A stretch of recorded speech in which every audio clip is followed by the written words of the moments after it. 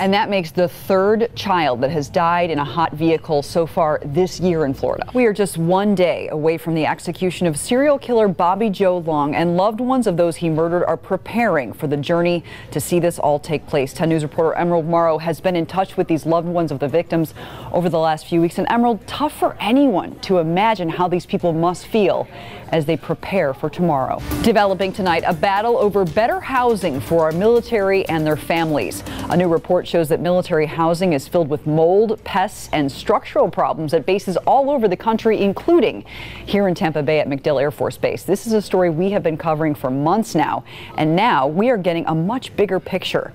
Amy Norquist shared these pictures of the mold growing inside her base housing. This was back in March after she testified before Congress that these problems are making her children sick. The report recommended a couple of solutions. Creating a tenant bill of rights is one of them, and that's what the Department of Defense has started working on. They started back in March on that. And creating a registry of health problems caused by poor living conditions on bases.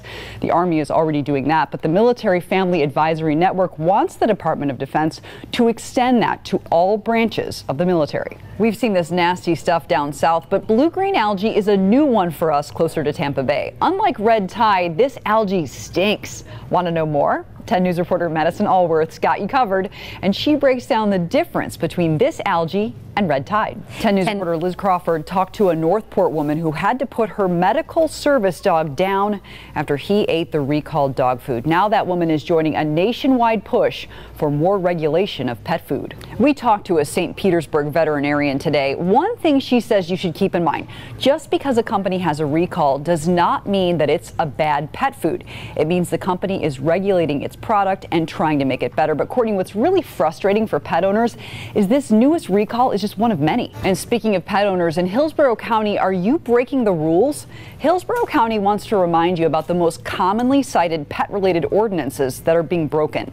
They include having all dogs and cats vaccinated against rabies, as well as registered with the county. If you're going to tether your dog to something outside, you must supervise the animal at all times. If you're taking your dog for a walk, make sure your leash is no longer than 6 feet and that you have full control over the animal. And if you don't, you could be fined $100. Developing tonight, Nevada and its majority female state assembly has just made a decision to protect women's reproductive rights. The bill would rewrite existing state law to no longer require doctors to tell women about the emotional implications of having an abortion. Nevada's decision comes as a handful of other states have passed legislation restricting abortion. It's an attempt to force the Supreme Court to hear cases that could potentially overturn the landmark Roe v. Wade decision. That's the decision that legalized abortion nationwide. So here's a look at that case and what exactly it established. It protected a woman's right to privacy under the 14th Amendment. Right to privacy is not absolute, and it must be balanced. That balance established by trimesters. First, government could not prohibit abortions at all. Second, government could require reasonable health regulations. And third, abortions could be prohibited entirely. $1.5 trillion. Let that number sink in. That is what nearly 45 million Americans owe in school loan debt alone. Some of you have asked for answers about how to avoid falling victim when it comes to paying back what you owe. So we asked Liza Lucas to verify. And if you want to look up which debt relief programs made that list, head to WTSP.com. We also show you all the different companies.